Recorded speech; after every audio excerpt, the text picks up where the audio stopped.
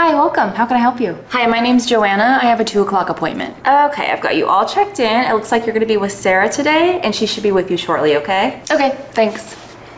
Joanna? Yes, that's me. Hi, nice to meet you. I'm Sarah. You can come on back to my chair. Wait, are you the one that's gonna be cutting my hair? Yep. Seriously? In that?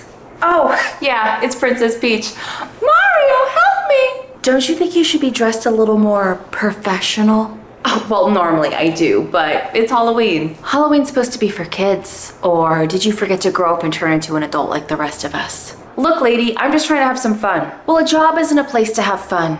It's a place to work. So I suggest you go and change into something more appropriate. Are you serious? I'm a hairstylist, not an ER surgeon. What I wear is not going to interfere with my ability to do my job. Yeah, but it makes you look tacky. Well, I like wearing it, and a lot of my other clients like it too, so I'm not gonna let a miserable "see you next Tuesday" dictate how I dress for work. Well, I'm not getting my hair cut by somebody that thinks they're a Disney princess. Okay, first up, Princess Peach, not Disney. Know your princesses. Yeah, okay. Second of all, I'm the only stylist available right now, and everybody is booked for the rest of the day, so unless you want to go to another salon, you're stuck with me.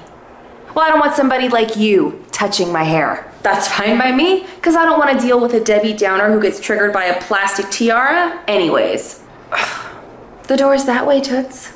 You are everything that is wrong with the world today. I want to speak to the owner of this place and see how they feel about your dumb tiara. Sure thing. Hey, Maggie. Yeah? My client wants to talk to you for a moment. Okay, I'll be right there. You better hope your owner goes easy on you when she sees what you're dressed in, because no professional would ever come to work in something so ridiculous and stupid. Hi, I'm Maggie. I'm the owner of the salon. What can I do for you?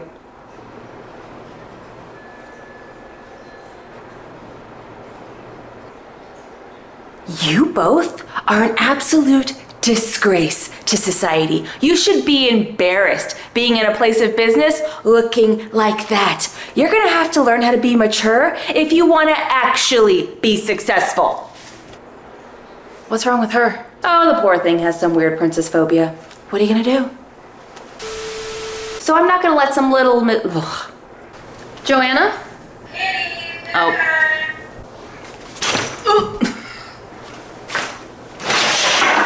My cat has to go to the vet next week. That's why the carrier's out. Oh! This crown does not stay on very well. Well, Halloween, wait.